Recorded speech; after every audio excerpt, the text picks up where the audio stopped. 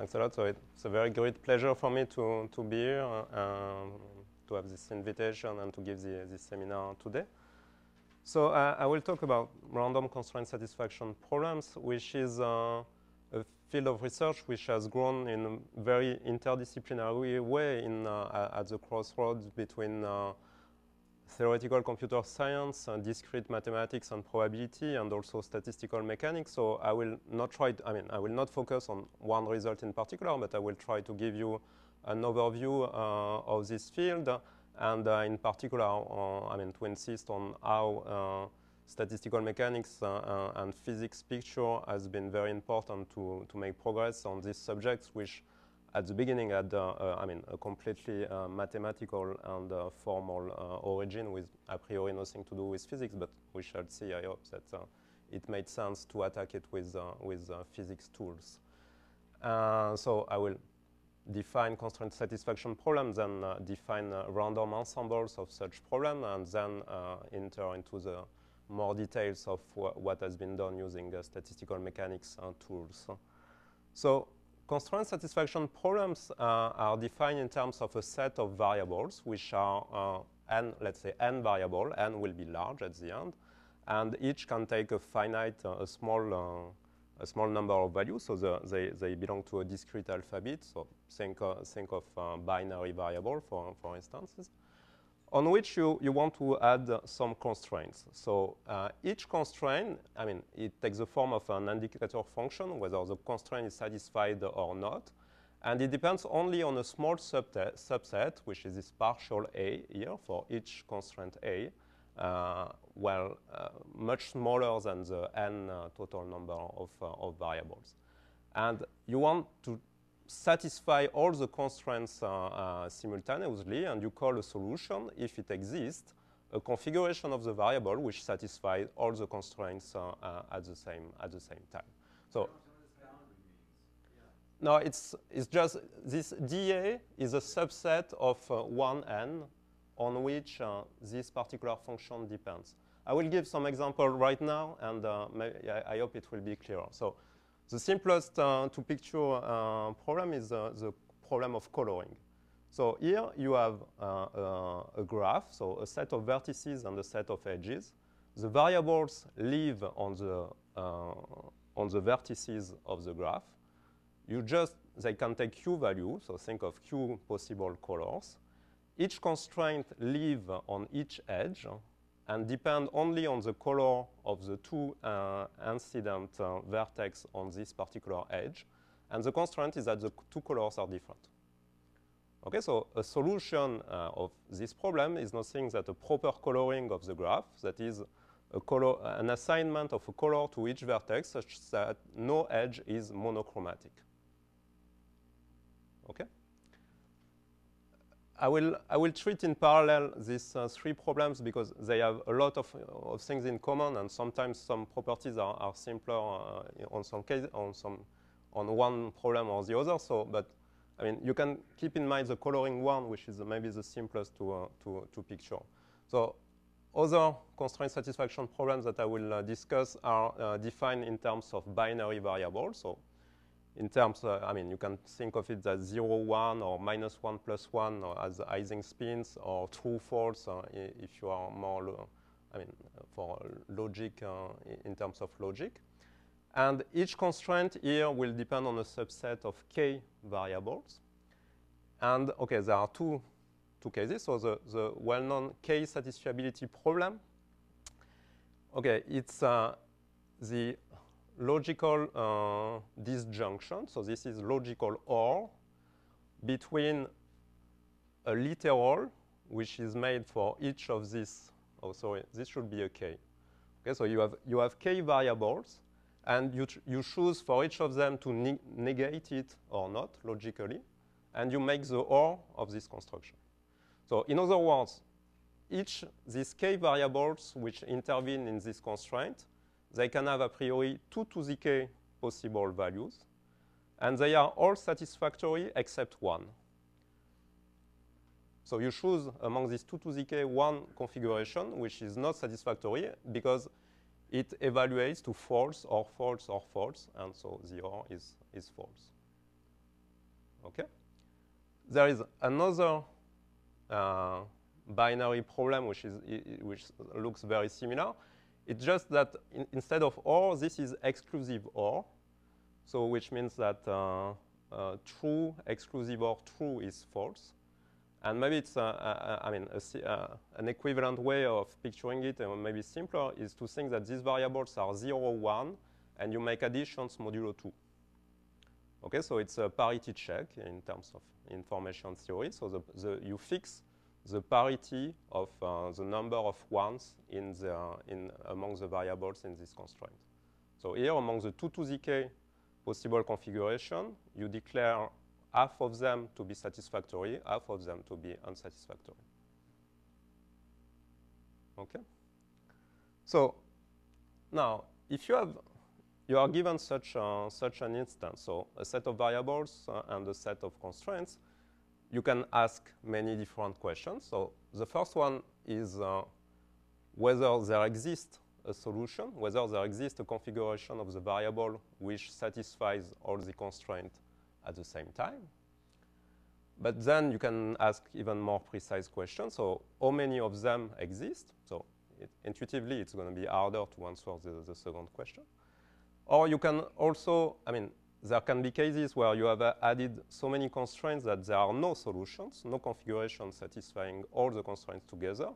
But you might want to find the best configuration, that is the one that maximizes the number of satisfied constraints simultaneously, even if you cannot satisfy all of them.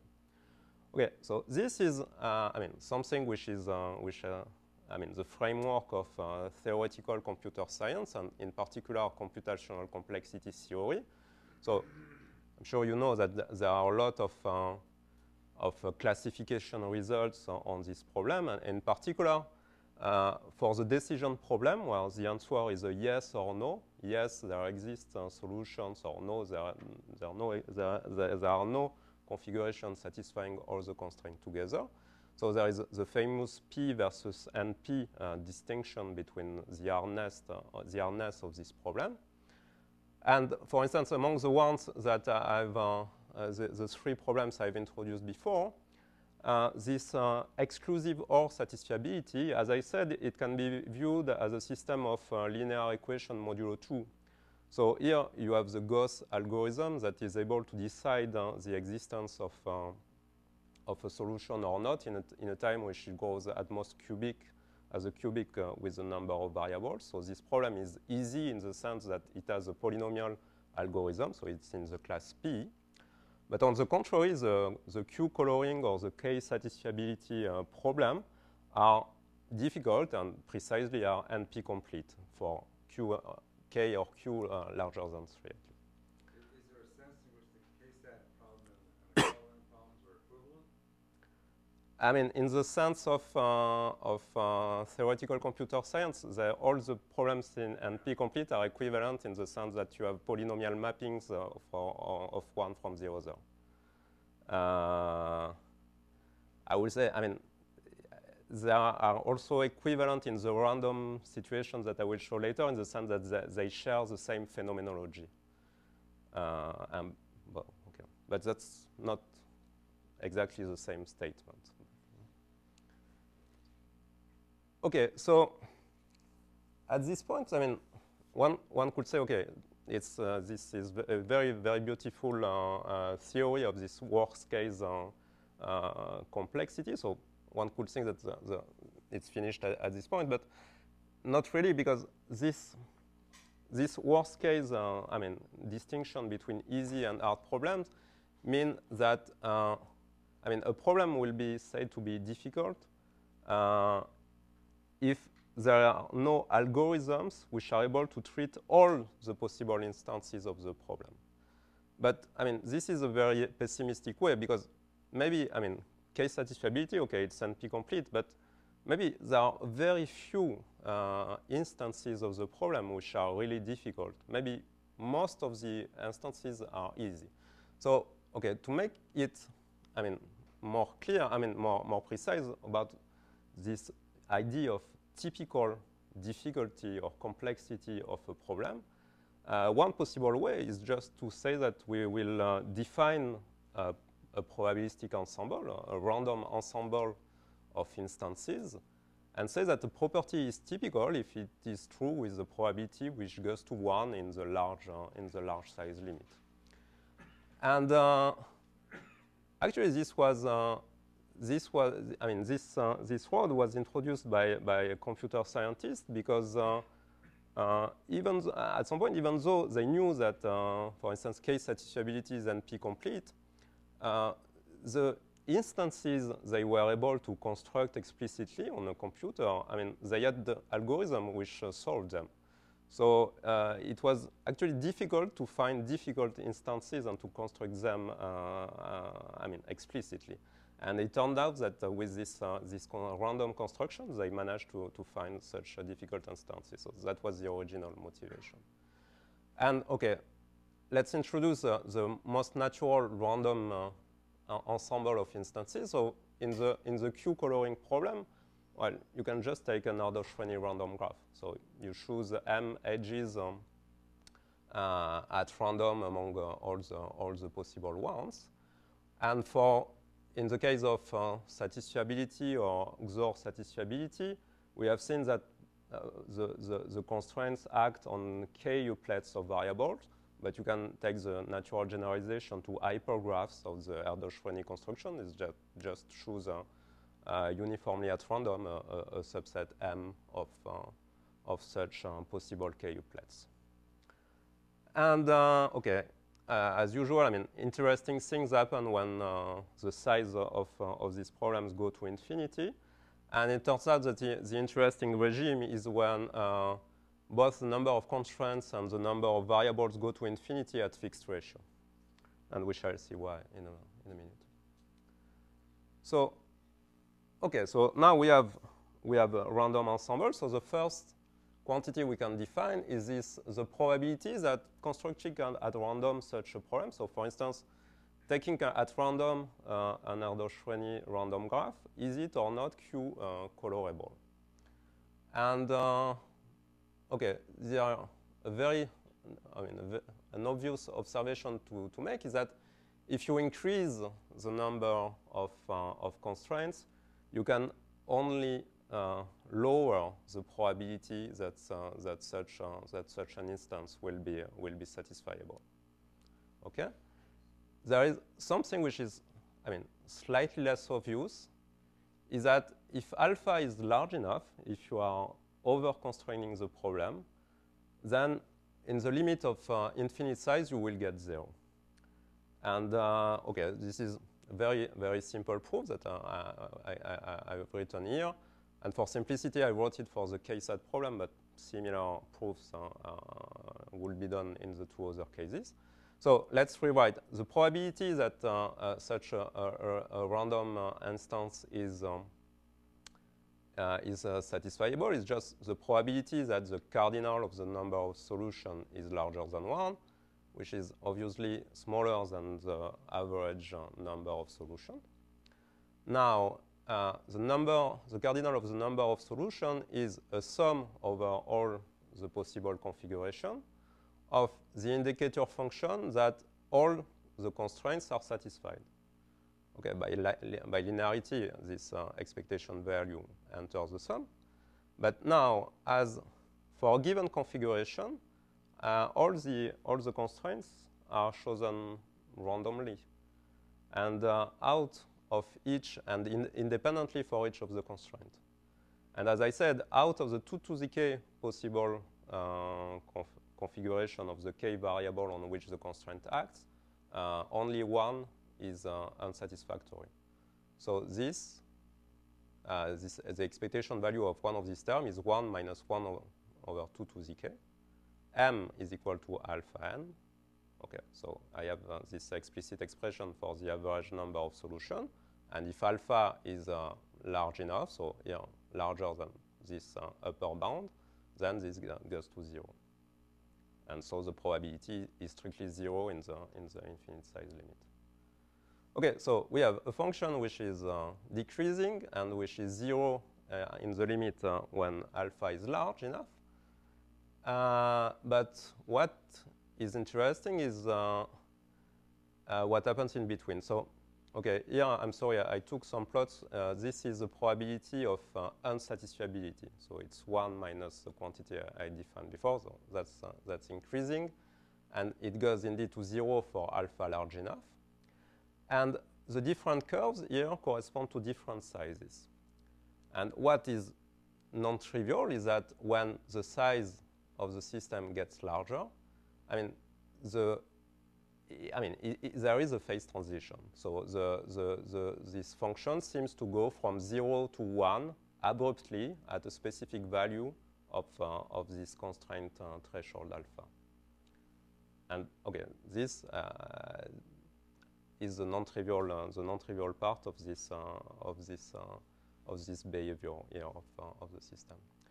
And again, with the motivation I mentioned before of constructing difficult instances, so this is essentially as a function of alpha the time needed for an algorithm to solve the problem. And you see that there is a peak not very far away from the point of transition. So somehow reminiscent of critical slowing down, even though it's not exactly the same kind. So, but that was interesting for computer scientists because they had a way to construct difficult instances by choosing such instances in the vicinity of the phase transition. Okay, so this was numerical observation. So what? So how was the hardness defined? Okay, no, it's for a specific algorithm, and okay, so it's a backtracking algorithm. So it's the number. Essentially the number of configurations that have to be explored before finding a solution or proving that there are no solutions. There are no universal definition because you should, but this was just a specific case. Okay, if you want more details, actually you can see that it's very different from what happens at small alpha because here there are solutions and it's easy to find them. Here, when alpha is very large, the system is very over-constrained. So it becomes easy again in some sense to demonstrate that there are no solutions because contradictions appear more easily.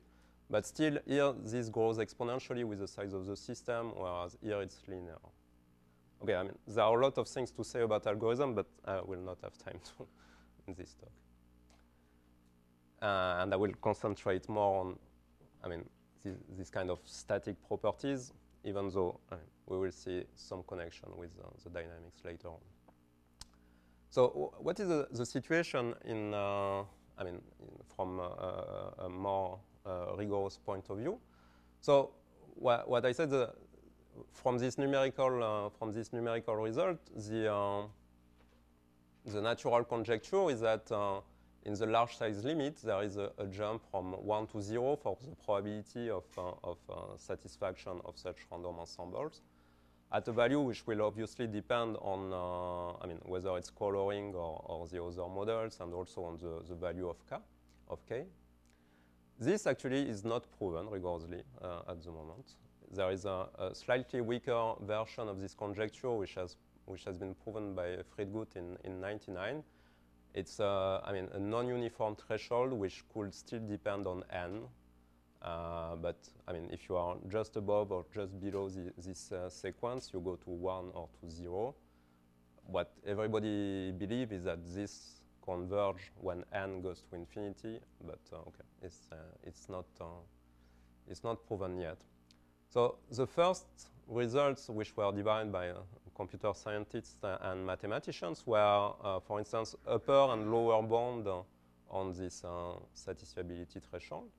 So I've shown you an elementary upper bound with this first moment method before. There has been a lot of development on this idea where instead of considering the number of solutions, you consider other random variables on which you can still apply the first moment method, but in a refined way to get better upper bounds. Okay, for k equals 2 for the satisfiability, yeah, it's equal to 1, and it has been known since the 90s. Yes, there are several different proofs. But in this case, the problem is polynomial, is in P. And actually, in this case, you have, I mean, just looking at the graph of the formula, there is a simple characterization of it as a graph property. So this makes easier the computation of this threshold. It's not to be open for k equal to 3. Yes. Yeah. Okay. I should have precise this. The lower bounds, on the contrary, the first ones which were derived in a constructive way, in the sense that they were obtained by analyzing algorithms which are simple enough to be analyzed, whose dynamics can be controlled mathematically, and the proof proceeds by showing that for alpha small enough, the algorithm finds a solution with high probability, which implies obviously that there are solutions with high probability. And some of the lower bounds now are based on using the second moment method, which is,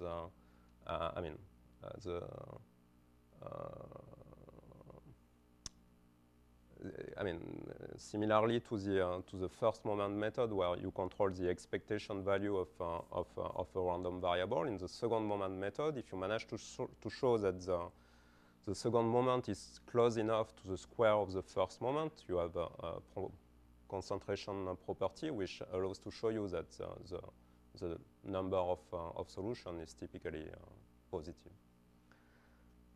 And another class of results which have been obtained early on is, simplifying by taking some asymptotics of large k, which the number of variables which are involved in each of the constraints.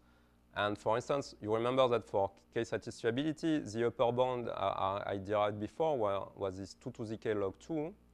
And in 2004, there was a lower bound which is not completely matching, which is of order k, but much smaller than the dominant term, which was obtained. And this, as we shall see, has been improved in a very important way lately, and I will come back on this, on the improvements of this lower bound.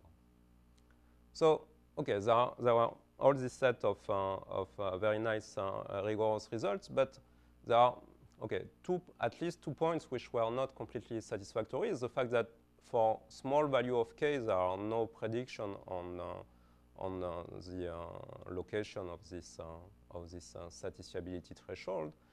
And also, all this proof did not really give any insight of why algorithms had difficulty to find solution in the neighborhood of this threshold. So, could I ask, so sure. Going back to there, so there's this conjecture alpha S, right? So are there also, maybe you can't identify explicitly, that's maybe not, you don't usually know what TC is in statistical mechanics. But are there exponents which are associated with what happens when you get near there, which are governed by some kind of mean field theory?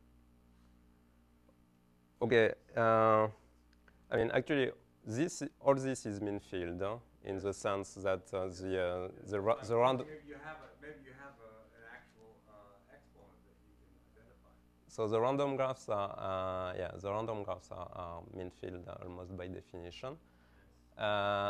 So there are some finite size exponents. So for instance, the width of this transition this transition. This has not been studied that much. I mean, there are some problems. Maybe one of them I will come back more in details later on, where it can be studied, and indeed the exponents are mean field like. You know what they are. I mean, you have a In some cases, yes, and in some cases it has even been proven rigorously what they are.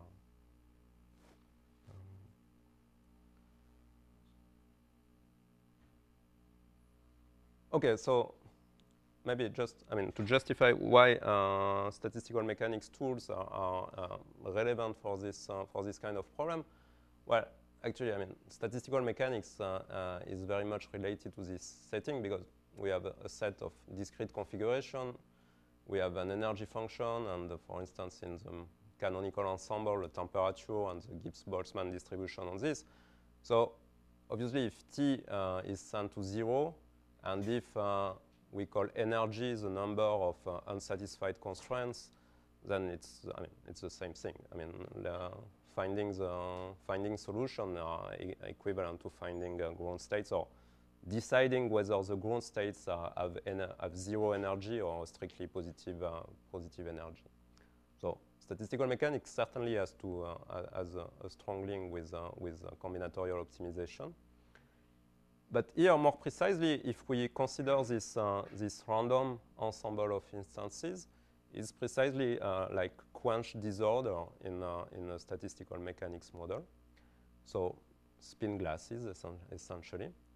And even more precisely, as the structure of the interaction are the one of random graphs, this is a mean field diluted because every spin will interact only with a finite number of spin. It's not a fully connected model. It's a diluted mean field model, diluted mean field spin glass. So all the tools which have been developed to study this kind of problems are naturally transposed to this random optimization problem. Okay, just one example is that the graph coloring obviously is a Potts model and an antiferromagnetic one.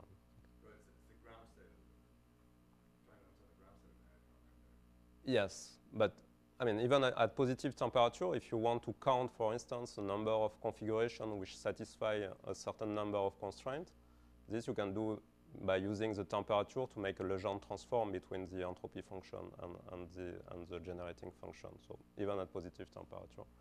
So you might say, okay, maybe you might say that if it's antiferromagnetic, this is not a spin glass, but the point is that if you are using, if you are considering an antiferromagnet on a random graph, as there are loops of odd and even sizes, it's the same as if it were a spin glass because there are no null order which can appear in it.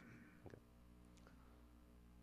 So, okay, just a brief summary of a lot of works which have been done, and so have been obtained at the level of non-rigorous statistical mechanics quantitative estimation for this threshold.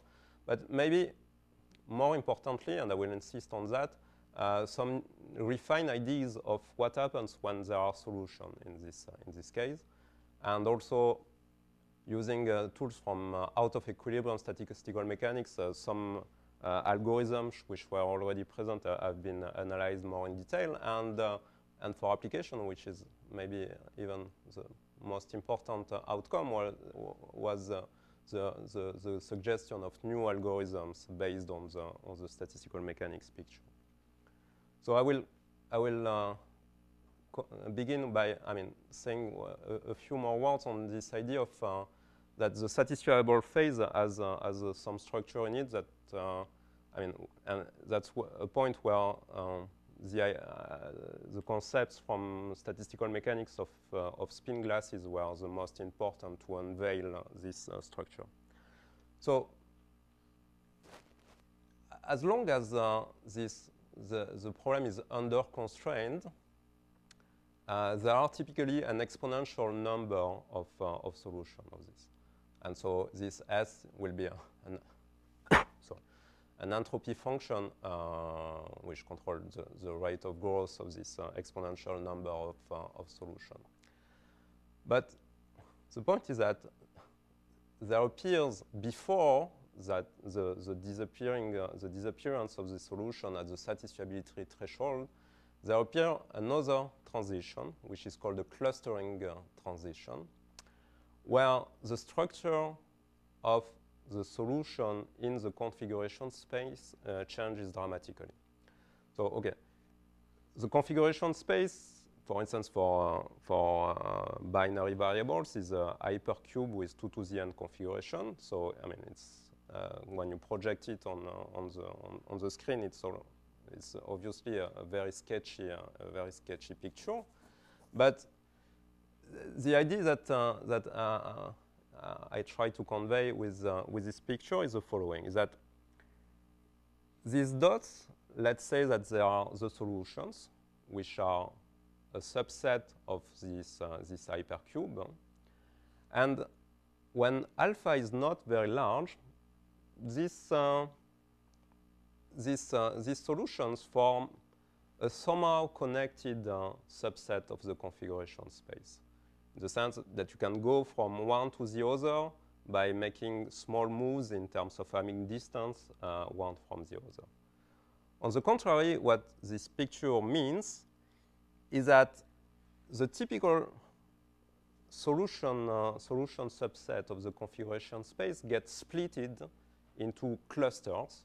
So which means that solutions inside one cluster are well connected one from the other, but are very much disconnected in the configuration space. I mean, one cluster is disconnected in configuration space from the other.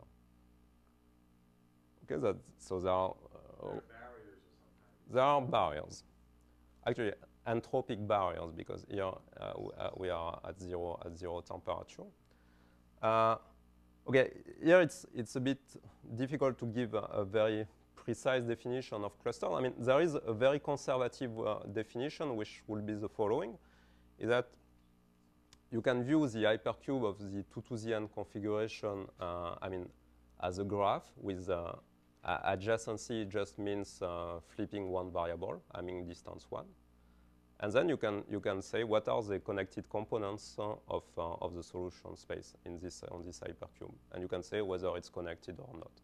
It's a too strict a definition to be completely true, but this will give you an idea of what happens.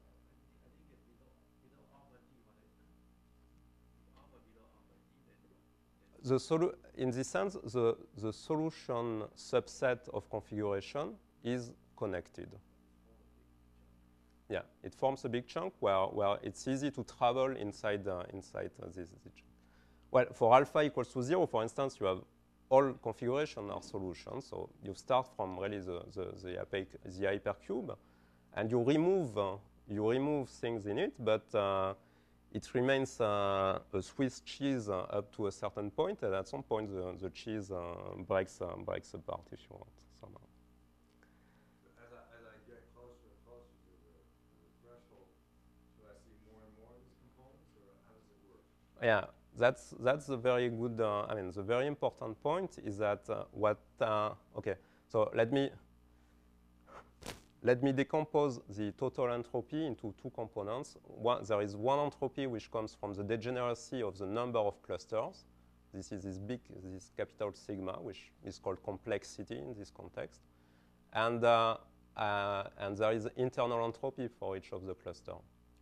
And the point is that what happens at the satisfiability threshold is that the complexity vanishes.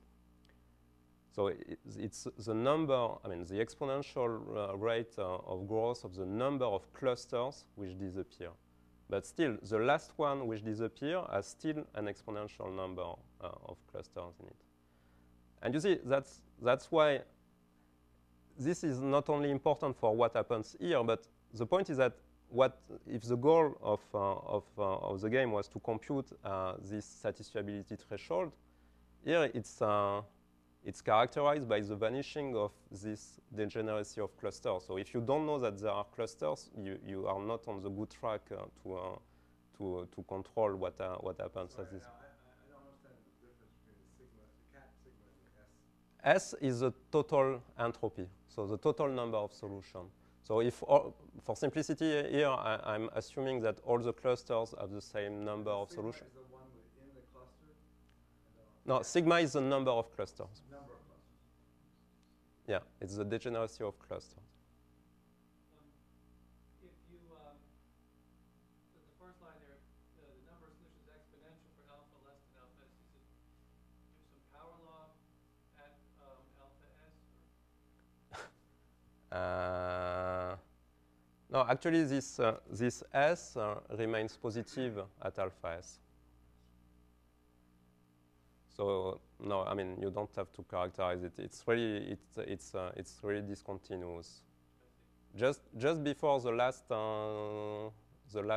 solutions disappear, there are still an exponential number of them. Actually, well, okay, there is a trivial reason and a non-trivial reason. The trivial reason is that in these random ensembles, there are a finite fraction of isolated variables. They can take any value and they contribute for a positive entropy.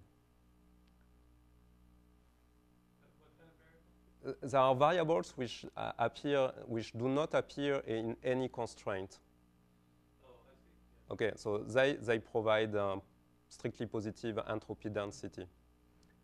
So what happens is that, I mean, there is also a big component, of course, which contains I mean, where the transition occurs, but still there are this other. I mean, and even on the giant component, there is still this discontinuity appears.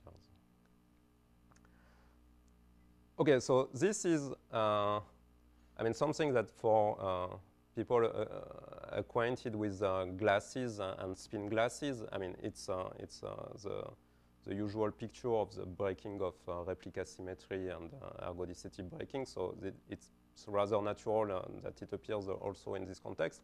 But again, I mean, to understand what happens at the satisfiability threshold, it's really important to understand what has happened before, and that this space of configuration broke into these pieces. So there is one case of this random ensemble of linear equations modulo 2 where it can be treated rigorously, and where there is a rather simple geometric interpretation of this clustering transition. So, okay, maybe let me first show you on this plot. So this is alpha, the quantity of constraint. This curve is the total entropy, so the log degeneracy of the number of solutions. This point is the satisfiability threshold, where it jumps discontinuously. This is the clustering transition. So for lower values, there is one big cluster of solutions containing all the solutions.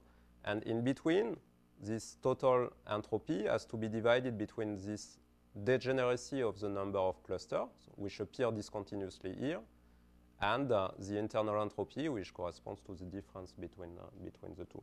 And you see that here at the satisfiability transition, what disappears is the entropy associated to the degeneracy of the cluster. And actually, as I said, here it can be interpreted in terms of the appearance of what is called the two-core of an hypergraph.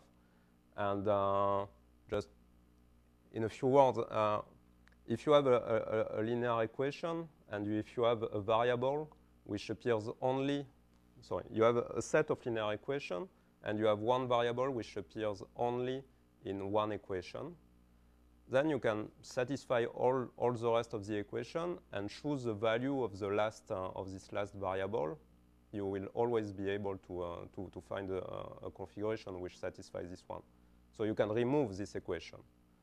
And so if you iterate this process of removing all the equations where there is what is called a leaf, a variable which appears only in this on this equation, then you have this cleaning process which might completely destroy the graph, and this is what happens for alpha smaller than alpha d, or it can leave a subgraph where all the variables have at least degree 2, and this is what is called the two-core, and this is what appears discontinuously here. You had a question? It's okay?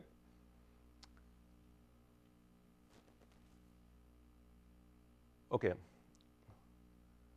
So maybe I will try to give you, some ideas about one of the main methods which has been used in this statistical mechanics study, and which is called the cavity method. So one way to characterize, for instance, the set of solution is to define the uniform measure over this over the set of solution. Of course, if there are any solution. And another ingredient will be to use what is called a factor graph representation of a formula. So it's simply a bipartite graph where you use, for instance, cycles to denote the variables, and squares to denote the interaction, and you put edges between a variable and the interaction in which it appears. So it's just a graphical representation of such a formula. But what is very important is that in this limit in which we are interested, there is a local convergence of this factor graph to a tree. In the sense that if or maybe it's simpler to state it on Erdős-Rényi, usual Erdős-Rényi random graphs. If you look at one variable in a large Erdős-Rényi random graph in this regime, and you look at its neighborhood at graph distance fixed d, what you will see when n goes to infinity with a probability which goes to 1 is just a tree. It's just a Galton-Walton tree. But it's a local problem. Yeah, it's a local. I have to fix first the neighborhood on which I'm looking at, and then send n to infinity. I agree.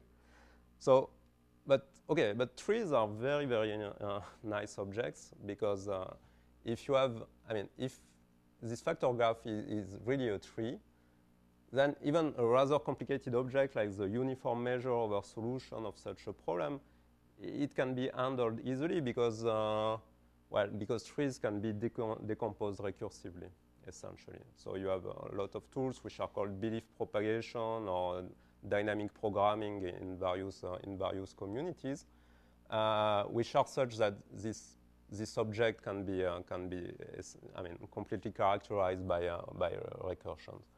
So you have these two ingredients. Strictly finite trees are simple. This sparse random graph have a local convergence to tree. Can we put these two ingredients together and say that there is a local convergence of the marginal of the measure, of the local marginal of the measure, towards something which is the same thing as something on a tree? Well, it depends. Actually, it depends on the properties of the decay of correlations at large distance of the graph.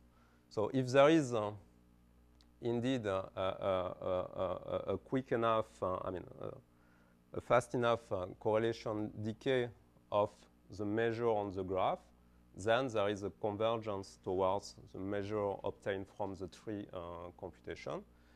And this, in coming back to the jargon of mean field speed glasses, is true when replica symmetry is unbroken. And this, in this context, this kind of local convergence has been proven for ferromagnetic models and also for the matching, dimers on a random graphs problem. And this, in this context that I introduced of random constraint satisfaction problem, this will be true before this clustering transition. When there is a single chunk of solution, it will be ergodic enough in some sense for this to have correlation decay and such property. And the connection is that the variables that are on the boundary of the finite subtree of the graph, if once you have removed one part, so once you have created this cavity, hence the name of the cavity method, if there is a fast enough correlation decay, then there will be independent, and then they will just make an independent boundary condition on the boundary. So what can you say about these matchings? I didn't understand the matchings. Okay, so Matchings are, but yeah. So if you take, if for instance, you can take an Erdős-Rényi random graph. You can ask, well, what is the largest size of a matching on it? You can ask also what is the number of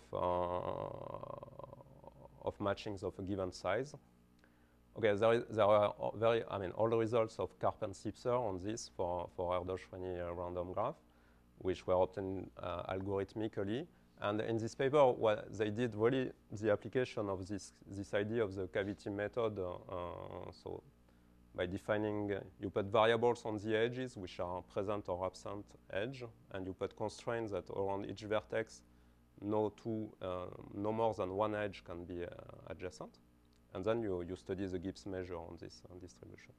And they prove the local convergence of these to the tree object.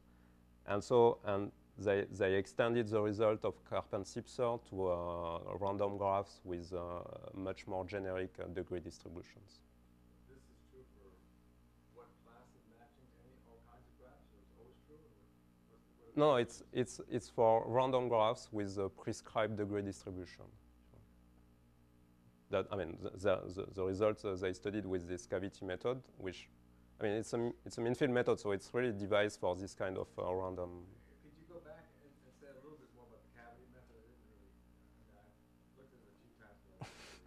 Okay, it's certainly too short in one slide to explain it completely, but okay, the idea is that you have this graph which has a given size, and there is this the measure mu, which is a product of interactions, and you want, for instance, suppose you want to compute the marginal probability of one variable somewhere in the graph. You have, if you look around it not too far, you see a tree. Now, the problem is that the variables on the boundary, I mean, outside a certain radius, it's not a tree anymore. So the problem is, if I just cut the graph up to a distance where I see a tree, I can compute the marginal distribution of the variable with on this tree. The question is, if I do this and putting very far away my cavity, do I get the correct result or not for the original graph model? And the idea is that if there is correlation decay, the points which are on the boundary, if I, well, in some sense, if I remove my cavity, they will be far away from, they will be connected because of the loops of the rest of the graph, but these loops are long and they will be essentially decorrelated. So I can consider that the effect of the boundary is just a field on each of the spins. But this is not always true. This is true only when there is correlation decay, so for small enough value of alpha. Okay, so as I said, in this case, when there are these clusters, this correlation decay will be true only inside the Gibbs measure conditional on, I mean, inside each of the pure states. And then there are, I mean, more complicated hypotheses of the cavity method, which is called the replica symmetry breaking cavity method, which deal with this situation by making some assumptions on the distribution of the weights of the various pure states, and assuming that inside one pure state, inside one cluster of solution, the correlation decay is still odd. Would these clusters also have some sort of a hierarchical structure? Or yeah, indeed. I mean, as like either there's one or many clusters, but you didn't have a structure. In general, it's true that the picture of full replica symmetry breaking is clusters inside clusters inside clusters. But there are some models where this stops at the first level of construction, this one step of replica symmetry breaking. And in any case, you can, even in a situation where there should be this, this continuum of replica symmetry breaking, you can apply the method at the first level, and well, quantitatively, it's not too bad, let's say. And it's certainly much better than forgetting about this phenomenon at all, even if you describe it in an approximate way. But some results are expected, and some are shown even rigorously to be exact even at this first level of decomposition of the clusters. Okay, so just to flash, I mean, in the previous pictures, as I said, I assumed that all the clusters are the same size, which was true for this system of linear equations because, well, by definition, they are linear, so there is a lot of symmetry between the clusters. In general, actually, there is a further phase transition between a phase where there are the Gibbs measure is dominated by an exponential number of clusters, and then a phase where it condensates on a finite number of clusters with varying sizes. And this is, okay, for those of you who know, this is corresponding to the transition in the random energy model, the condensation transition in the random energy model of Derrida. Okay, so there can be a lot, I mean, a very rich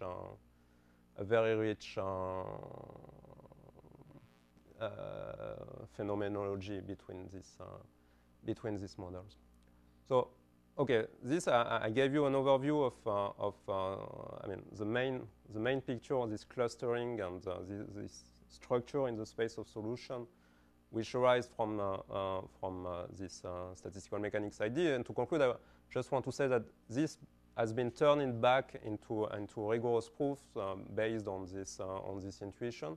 So there are several works, and in particular one by Guilhem and Molloy, where they really prove the existence of clusters in this problem, and also for this bound on the satisfiability threshold at large k that I showed you some. The first one I showed you, there was a k here. Then it was I mean, then made a constant number, and then even reduced with an equality in the large k limit. And this is really, I mean, what was the prediction of the statistical mechanics, and the proof is based on the insight of the statistical mechanics. And also there is very recent works by the Berkeley, I mean, people from Berkeley about an old open problem, which is the size of the largest independent set of d-regular graphs, and which again is based on this, I mean, on this cavity method at the level of one step of replica symmetry breaking. What's the question? The last one is the number of what? So an independent set is a subset of the vertices of the graph such that no two are adjacent. So it's a hardcore model, if you want, on a graph. And well, the question is, what is the largest of this independent set? And this is called independence number. And if you take, yes, and this was not known. There were bounds on it, and here for large enough d, but I mean, not growing with n, there is a definite prediction of this. A d-regular graph is a graph where each vertex has degree d, each of it has d neighbors, and you can choose one uniformly at random among the set of d-regular graphs. Okay, and so just to finish maybe by some perspective, well, I think that there are still a lot of things to be proven rigorously, and there are a few different directions which maybe are too separated at that time, and I think that further progresses will be made by combining this different approach. So the one I have quoted are mainly of combinatorial nature, with this assumption of large number of colors, for instance, in the coloring case. There is also one line of schemes of proofs which is based on the maybe more traditional mean-field spin-glass model of the Sherrington-Kirkpatrick type, with I mean, a lot of people contributed to this interpolation method. And the one which I mean is maybe the closer one to the way I presented this cavity method is really based on the local convergence of the graph toward trees. And okay, as I said, it has been proven in this regime where there are no clusters, but in the more difficult regime where there is this loss of correlation decay, there are still no rigorous proof of the local convergence of the GISP measure toward such a superposition of tree measure. Okay, and just finish by some references, and in particular, if you want to know more, there is a book by Mark Mazar and Andrea Montanari on this subject and the interface between physics and optimization problem and information theory. Thank you for your attention.